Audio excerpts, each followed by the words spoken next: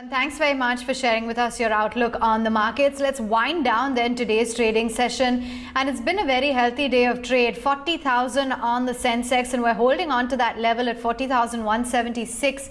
With a nice 300-point bump up, closing in on 11,833 on the Nifty with a gain of 0.8%. The broader markets, though, has been a little bit lackluster in comparison, so just about flitting between the green and the red.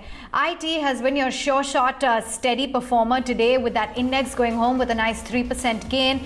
Pharma not too far behind. The Nifty Bank Index has added a good 200 points. PSU banks, real estate as well as metals adding in on the upside. Energy sat it out today, the media basket in the red, and FMCG, it's been awfully lackluster.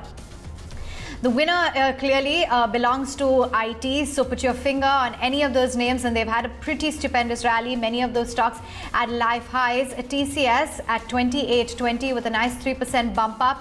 Clearly, brokerages lauding the solid performance as well as the management commentary, the buyback news, and says that there is a lot more potential with target price of close to 3,030 on the upside. Wipro as well as Infosys, HCL Technologies, Tech Mahindra all in the green. Cipla, a nice 5% gain. You've got Ultratech Cement, which is firmly in the green. Divi's, Dr. Reddy's, Grasim, ICICI Bank, Nestle, HDFC Bank, HDFC Life as well as HUL are some of the other stocks which are seeing a smattering of green. On the flip side, though, GAIL loses out about 3%, ONGC in the red, ITC at 167, Eicher Motors, RIL cools its heels at 22.42, BPCL, Bajaj Finserv and IndusInd Bank, those are some of the other stocks in the red. Apart from TCS, you've got Bandhan Bank, which is a newsmaker today. Investors clearly cheering their Q2 updates. The fastest growing deposit franchise is what they say among the privates, and their collection ratio is nearly 92% of the pre-COVID levels. Something like GM Breweries reports a 40% drop in its revenues for the quarter gone by.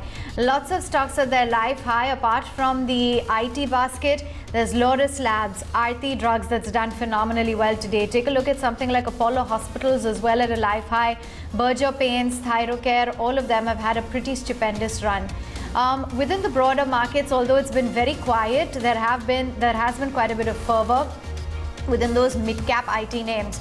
So the likes of L&T Info, Infosys, Mindtree, Coforge, they've all rallied hard and fast, even Just Dial if you add it to the basket.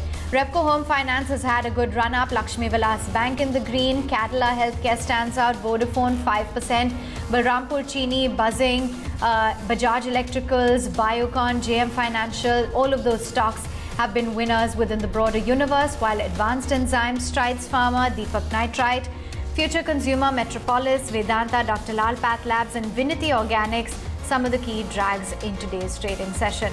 But all in all, no complaints whatsoever. It's the large caps that have definitely led the way as we've ended at 11,834.